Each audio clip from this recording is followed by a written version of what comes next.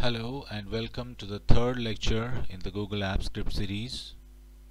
In this lecture we are going to see how we can use Google Clasp and Visual Studio Code to write app script on your local computer, and how you can push and pull the code into the Google Apps Script editor from your local computer using Clasp.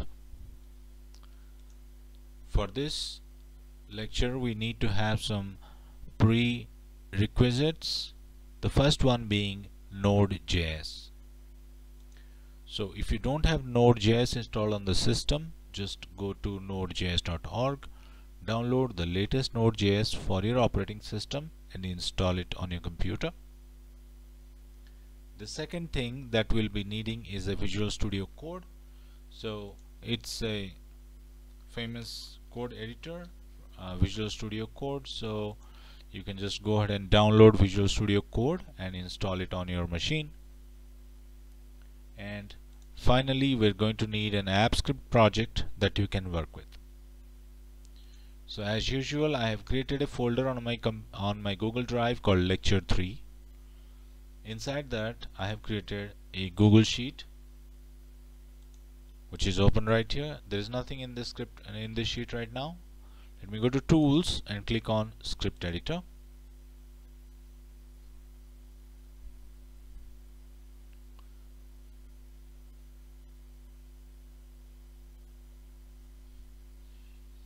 And now I'm going to simply just write a log.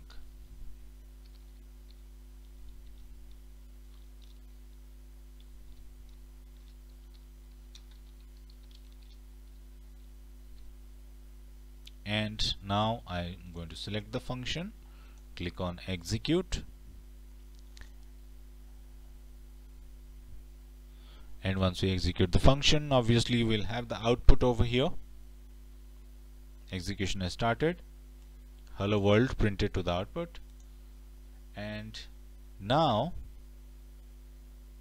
I will show you something as well here called Legacy Editor. Right, this is the of the editor, and there is some survey which has come up. I don't want to. And this is the legacy editor, and we can always go to the new editor. So the thing is, if you go to the legacy editor, if you go to File and Project Properties, you will see the script ID, and this is the crucial part in when you want to work with the Clasp.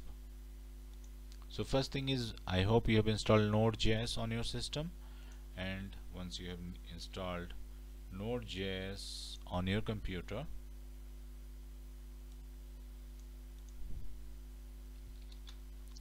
if you write Node.js version, I can see that I have Node.js version 12. Then just search for Google Clasp, go to GitHub, Google/Clasp, and just copy and paste and install. So basically this is going to install Google Clasp globally on your computer.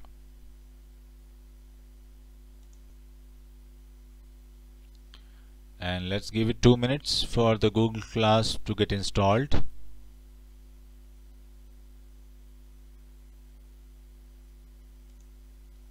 And now I have Google Clasp installed on the computer as well.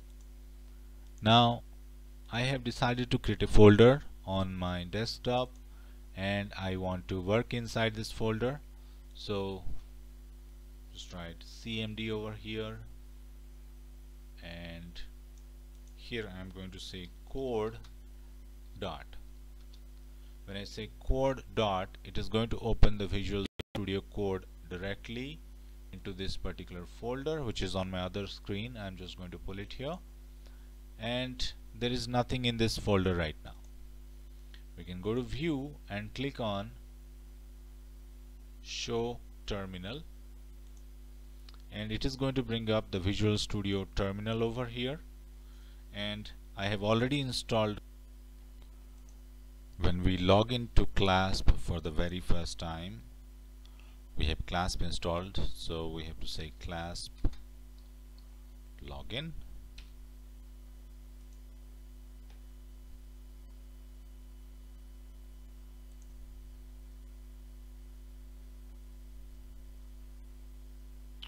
and authorize clasp by visiting this URL. So control click on this,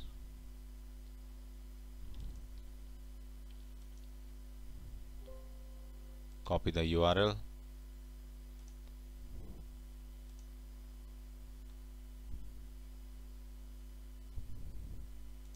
and open it in your browser. So let me just open that.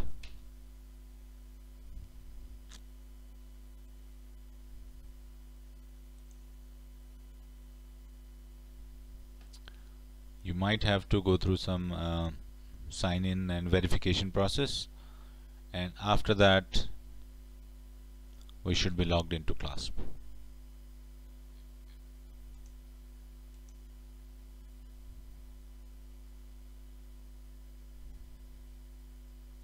So the message on the browser says logged in, and you may close this page, right? So that means we have logged into clasp over here. Screen, and we'll say clasp clone, and we go back to the project,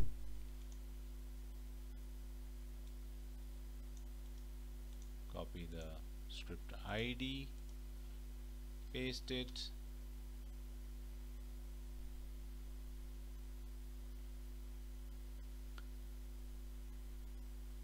it says project file already exists, so let me just delete that, and up arrow will give you the same command again. So it's complaining that the file already exists. I'm going to delete that file. Sometimes we'll face these problems. There are more options, like you can force clone a project and other things that you can go through the documentation yourself, and you can look more into that. So as we can see here, it's cloning the files. Basically it is pulling the files from this server to my local computer, and the cloning has completed, and we have 3 files. Here we have the time zone and other things, and here we have the function. So if we look at the function over here, right, and this one, the code is identical. Now if I make some changes over here, then I can say clasp pull latest,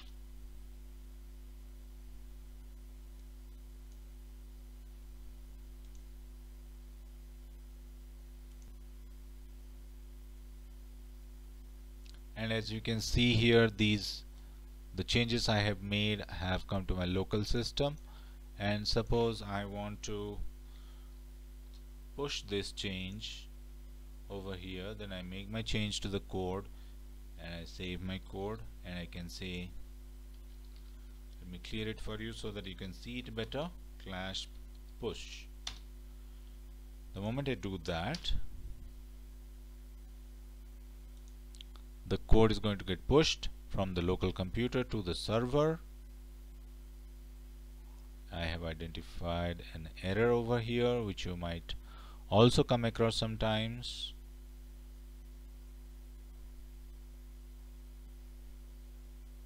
So it says user has not enabled the AppScript API.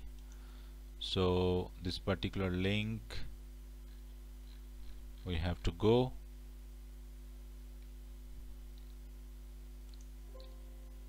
copy this, go to the browser,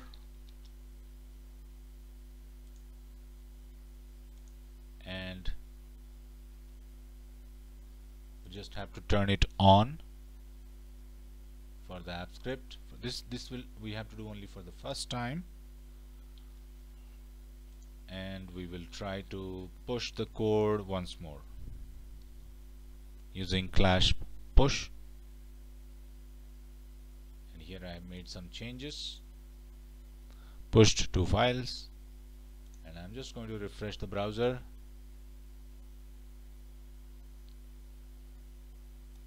I'll try it later, and we can see the stars appear over there. So this is the way we can work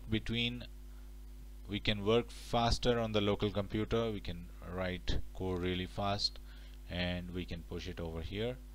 Later on in the next projects, you'll see when we work with HTML templates, it's really easy to work with Visual Studio Code in that case, and we can easily work with the clasp.